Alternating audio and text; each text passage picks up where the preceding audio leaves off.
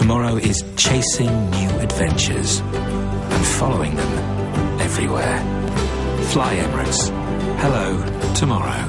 JVP Politburo member K.D. Lalkantha made the following statement during a meeting that was held in the Piliyandala area under the theme, Let's Rally Against Administration That Suppresses the People.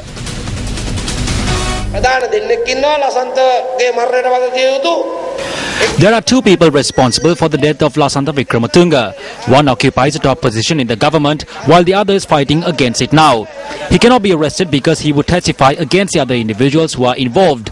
The journalist who work in his paper and the country is aware who is responsible for Lalkantha's murder.